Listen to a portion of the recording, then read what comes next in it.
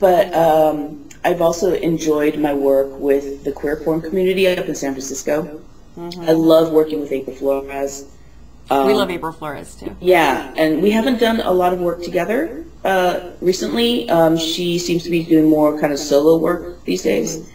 But we still keep in touch, and I think she's one of the very few BBWs that I hang out with on a regular basis. You know, obviously Courtney Trouble and Gislee and all those people up in San Francisco, I adore them. How could you not? I mean, yeah. Well, you know, it's kind of funny. I was asked a question on a radio interview last night about girl-girl scenes.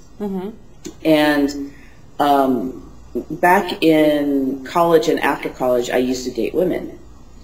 And I don't want to say that porn turned me off of women, but mainstream porn,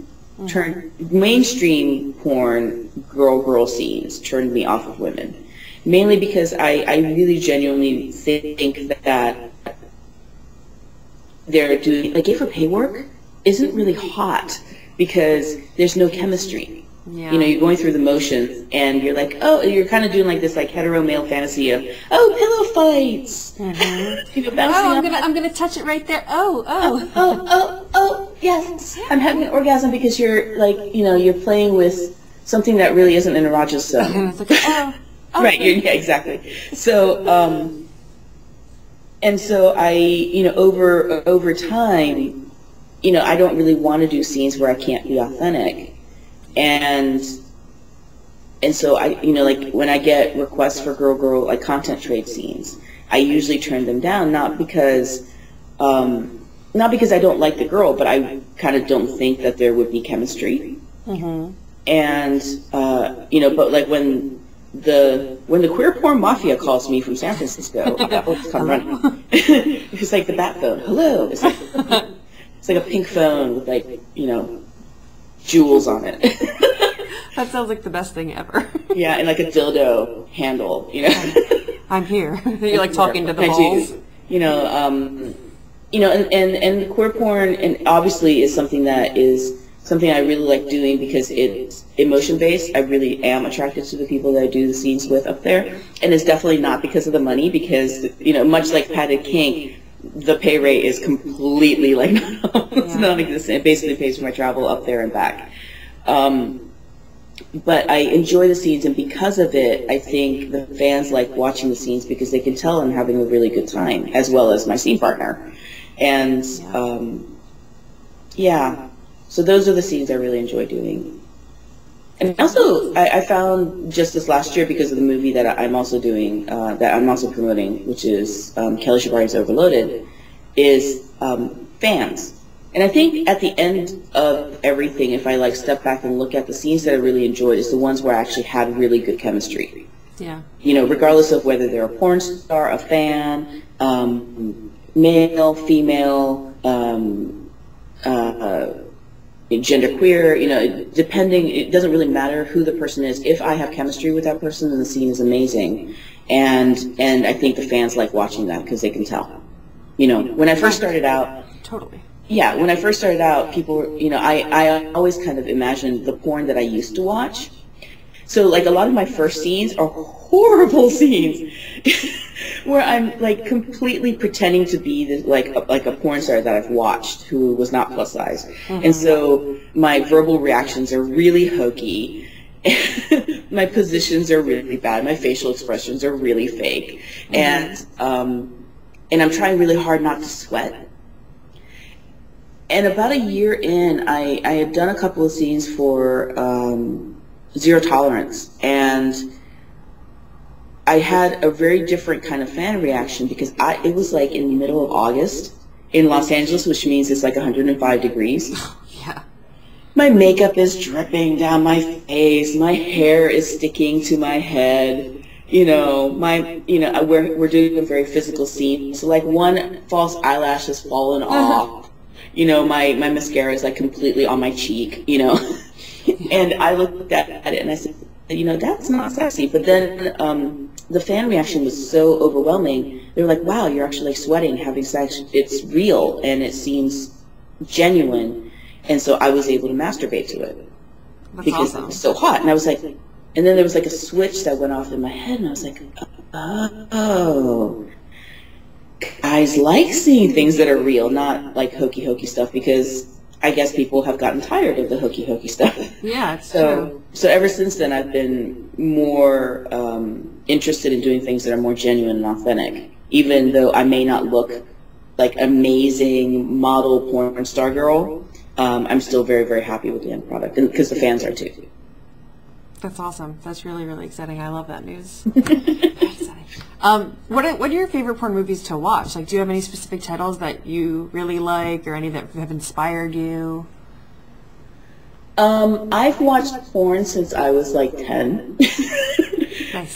Because I grew up in Japan, a lot of the porn was actually on late night TV. Oh, really? Because this is way before like cable. Mm-hmm. You know, because I'm ancient. So this is before the internet. So I grew up watching like the Emmanuel series on TV in Japan, and then I went from there to finding like my dad's stash.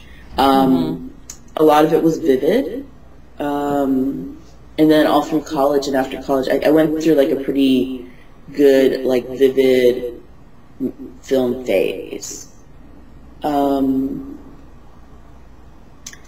I don't know if I have like any like kind of go-to movies. I have performers that I like watching, mainly because I can tell that they're not phoning it in. I love Katsuni. I think she's absolutely gorgeous, and you know, for me, she's mixed because she's French and Vietnamese, so she's a mixed Asian nationality, you know, culture performer like I am, although I'm plus size, and she enjoys like interacting with the camera. It's not just, oh, I'm over here doing a scene and there's like a camera out there filming what I'm doing. I'm a big fan of POV scenes. Not necessarily POV with the guy holding the camera with the penis, but it's more, I like it when the performer interacts with me through the screen. So I haven't watched a lot of interactive movies, but I think I would probably enjoy that. But yeah, I don't really have like a go-to. I like reading a lot of my porn. I think that's just because I'm like a brainy, nerdy dork. So. Me too. Yeah, if there's some way that we could take that and put that on the screen, that would be great, but I don't know how. Maybe like hot women just reading erotica. Right. Well, you know, that's why I really liked things like Red Shoe Diaries. Yeah. I liked all of Zalman King stuff. Because it was very kind of cerebral and then fantasy reenacted, you know. Yeah. I like things that kind of leave a little to the imagination, I guess, when I'm watching it. But then at the same time, I also masturbate to like gangbang scenes. So yeah. A little column A, a little bit of column B. Yeah, I'm like a guy. I don't really have like a go-to.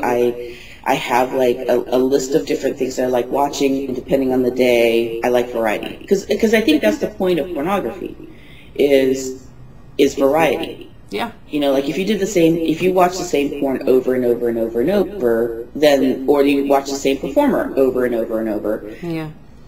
Then what's the difference between that and like a virtual girlfriend? You know? It's true. I'm completely okay with like fans going, okay, well this week I'm watching April Flores' stuff, and next week I'm going to watch Kelly Shibari stuff, the week after that I'm going to watch something else.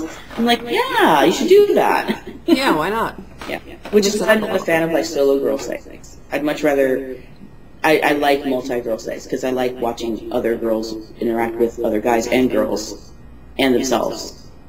Because it's interesting, you know. I mean, there are days I wake up and I'm like, oh, today I'm really into, I went through a whole phase where I was like, I just want to watch Japanese girls kissing, which is hot, by the way. Yeah. You know, because they're, I don't know if it's because we like tentacle porn, I don't know what it is, but, you know, Asian girls kissing, specifically Japanese girls, they seem to know how to work their lips and tongue for the camera. Yeah, it's and they don't even have to be naked. It's like, note to self, go watch Japanese yes, girls kissing. Totally go look it up. It's you just kind of sit there and go, whoa. Yeah, that's going to be like the rest of my day. And I'll get paid for it. That'll be really exciting. Right? Like there should be a collection of just girls kissing. I think guys too. I think that that's not necessarily just a girl fantasy. I think that guys really enjoy watching girls kissing. Oh yeah, no, I mean, it's been on plenty of mainstream films, you know, totally. as a like a sexualized comedic point. So yeah. Nice. So we need to start wrapping up soon because we're going to run out of time. But one thing, what do you think are like one thing one piece of advice that you would give to women, like sex advice that you'd give specifically to women? I think that it's really important to communicate. You know, I think that there are no stupid questions, and I think there are no stupid comments. You know, and I think that communicating with your partner what works for you and what doesn't work for you, and just because you watched a porn film where a girl is like getting like double penetrated in pile driver doesn't mean that you're going to enjoy that. You know, there was like a Kinsey report on women and sexuality, and it was kind of scary because so many women had said that they had experienced pain in intercourse, but they never said anything about it, you know. So they just kind of, because they didn't know any better, or they just figured that that's how it was, or they were worried that they were somehow flawed. But the thing is, sex is supposed to be fun and supposed to be orgasmic, and if you're having pain, you're not going to ever have an orgasm. And so yeah, I'm a big fan of couples that watch porn and couples that communicate. And for people, even if you don't have a partner, to explore and find out what works for you. You know, kind of like Pat a Kink. I don't want to be beaten, you know, but some girls really sexualize that.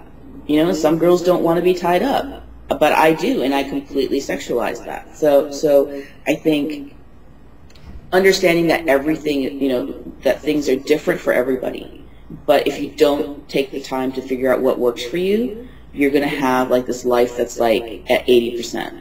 Yeah. Can't be at 100%. Yeah. Awesome. Well, thank you so much. Can you just, you know, give us a little heads up on any new exciting projects that are going on for you? Actually, this Friday we're doing a screening. Megan Andalou is a sex educator. Who's I love amazing. Megan. And I'd given her a copy of my, I did a fan movie called Kelly Shibari's Overloaded. And a couple of people have called it the first feminist bukkake movie because I'm having such a good time. I love that news. That's so exciting. Because bukkake is, you know, stereotypically a very misogynist act where the girl is sitting in the middle of the room and guys are like dumping loads all over her and she just has to take it, whether she likes it or not. And other porn performers have had bukkake movies that they've done, and you find out later in their autobiography that they had such a horrible time.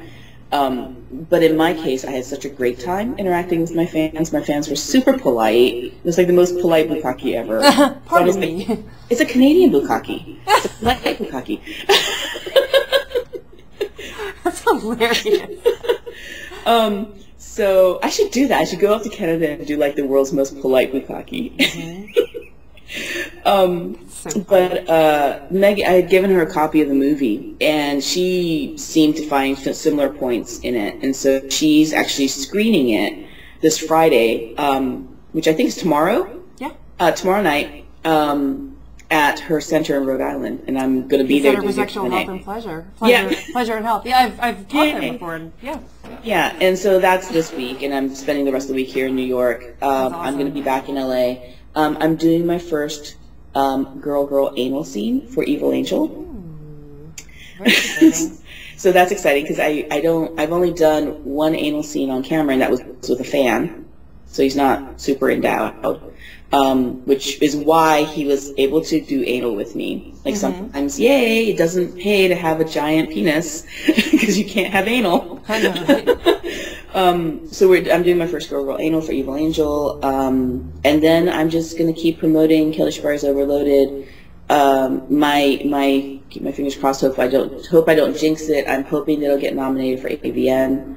I'm doing a huge breast cancer fundraiser at AVN in January this year. Oh, that's awesome. To benefit Holly Stevens and her legacy, because my mom actually passed away this past summer because of breast cancer as well. Oh, sorry. So